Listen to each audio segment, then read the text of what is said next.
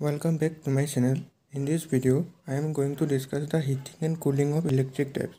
We all know that when a motor runs, various losses occur inside the machine, such as copper loss in the windings, such as armature or field winding, core losses in the magnetic materials, and friction losses in the moving part of the machine.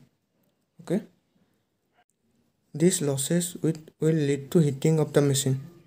Okay, a part of the produced heat will flow out to the surrounding. As the heat produces increases due to these losses, the rate of outflow also increases. Okay, at one point the rate of heat produced will be exactly equal to the rate of heat dissipated. At this point the steady state temperature is attained. That is, after reaching the point where rate of the heat produced will be equal to rate of heat dissipation, no temperature rise will occur and the machine will reach a steady state temperature. Now, we all know that in a machine there are various insulations are used in windings and all. And now this temperature rise may damage those insulation in the windings. If the insulation damages, then it can lead to short circuit. Okay. Therefore, an engineer should carefully choose the motor rating for specific application, keeping in mind the this temperature rise, so that this temperature rise does not exceed the permissible value of temperature for the insulation. Okay. There are various types of insulations. Class of insulations are used in a motor depending upon the motor rating. Now let us see the thermal model of the motor. Even though a machine is made up of several material, different materials are used for different part of the machine. Okay, we will assume a homogeneous body for the simplification of our simplification. Okay, let us see these parameters. Okay, now P1 is the heat developed in the machine. Its unit will be joule per second. Now P2 is the heat dissipated to the cooling medium, such as oil or water or air. Anything can be the cooling medium, and P2 denote the heat dissipated to that cooling medium in joule per second. W is the weight of the active part of the machine. H is the specific heat in joule per kilogram per degree centigrade. It represents that how much energy in joule is required to increase the temperature by 1 degree of an 1 kilogram material of the machine. Okay, it is a property of the material. H is the property of the material. Now similarly, D is also a property of the material. Suppose we have a cooling medium around the machine. Okay, now this D represents the specific heat dissipation constant. It is also known as the emissivity constant. It represents the heat dissipated. Suppose, okay, I will explain it further.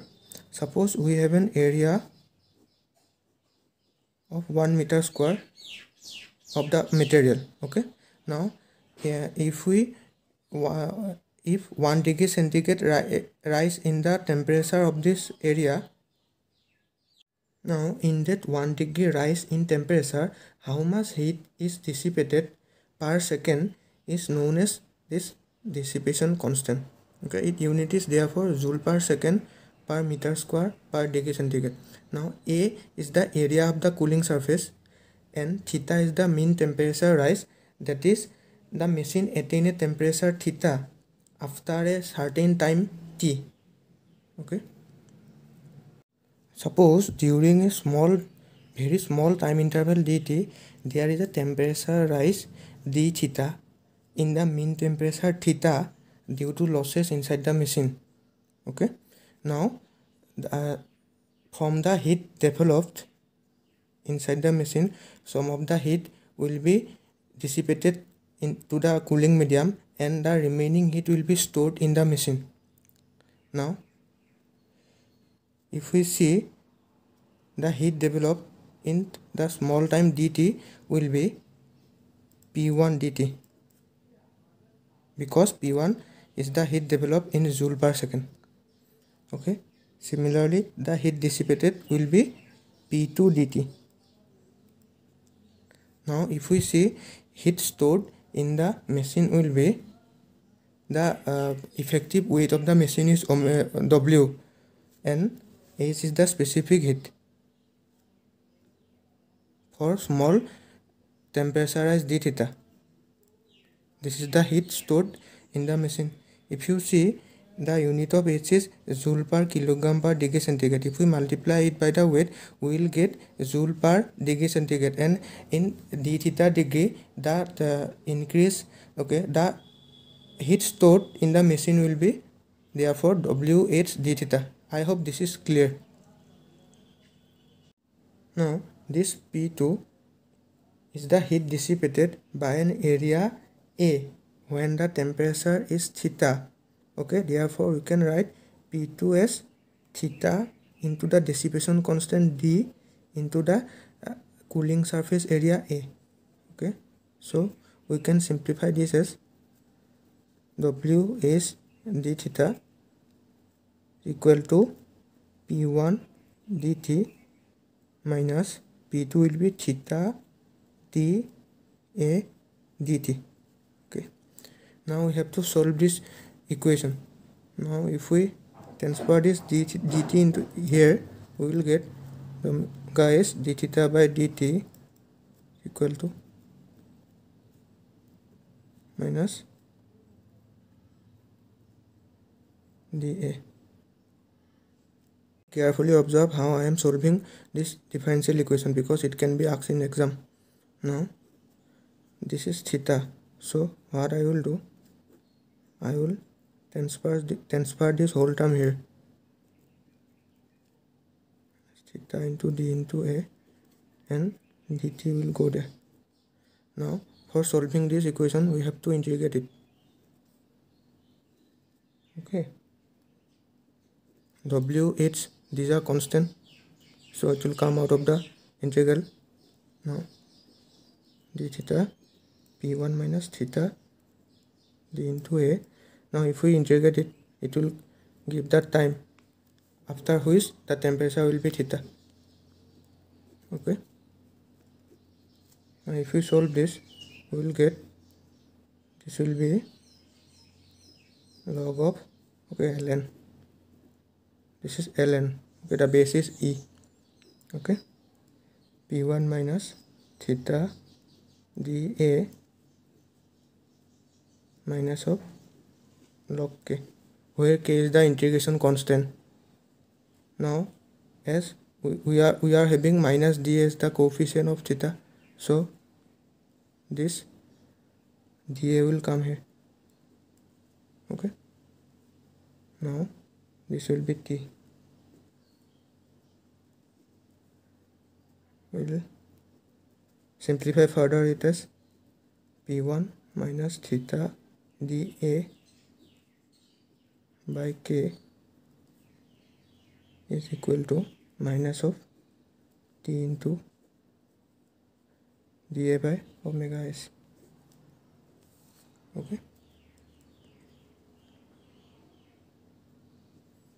now the base is E, so you can simplify it further as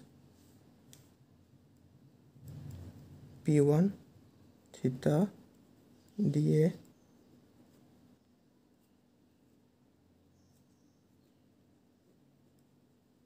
dA by omega s. I hope up to this everything is clear. If you have any doubt, you can ask me in the comment section. Okay, now we have to find this integration constant k. We don't know this, so let us suppose at t equal to 0, that is initially the temperature rise of the machine was theta naught. Okay, now if we substitute this value here, we will get that P1 minus theta naught d times a divided by k will be 1. Okay, e to the power 0 is 1. So the value of k comes out to be P1 minus theta naught dA. Now if we substitute this value of k here, we will get that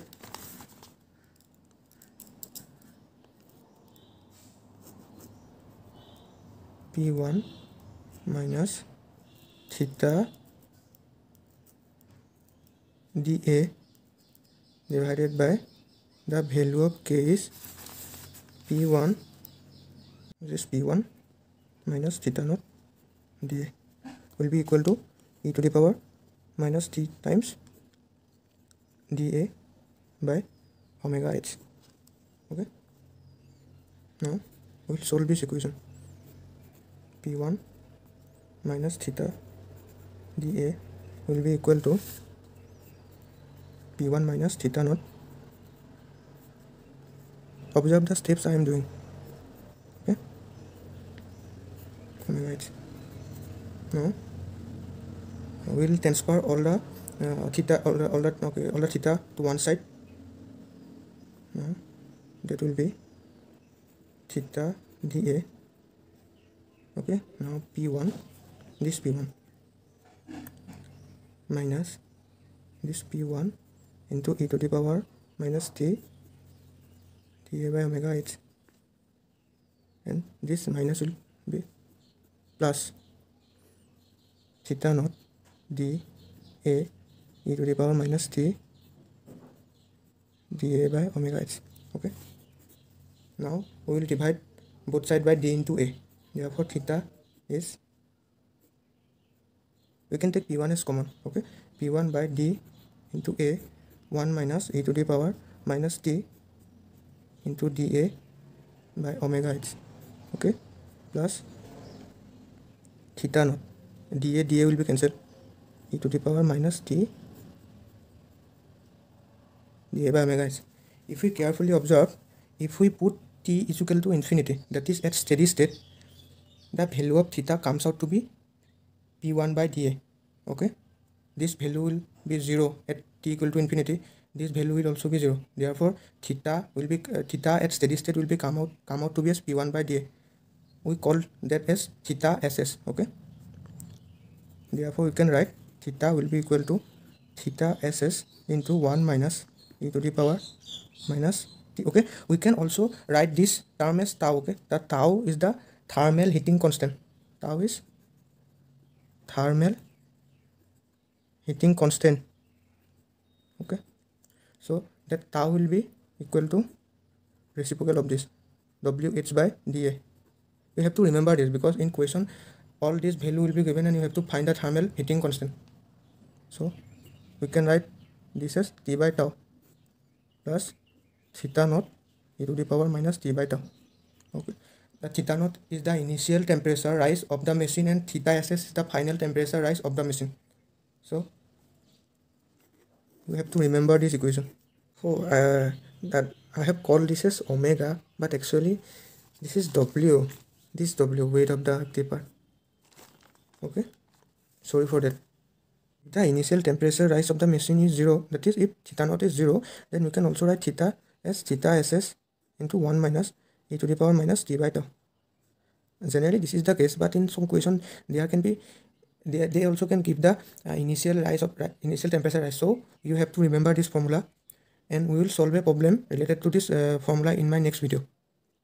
For cooling also we will get an exactly similar expression, only this tau will be changed by tau dash. Okay, now that tau dash will be cooling constant. Okay, thermal cooling CW cooling constant, which will be WH. Now this D will be changed by D dash. It will be given in the question, and then you have to find the cooling constant. Okay, now the expression will remain same. Theta SS will be the final temperature of the cooling and theta naught will be the initial temperature when the cooling process starts. Okay, in my next video I will solve some example related to the concept of heating and cooling of drive, then everything will be clear. And that's it for today. Hope you have liked the video. Do share it among your friends and do subscribe to my channel. Thank you.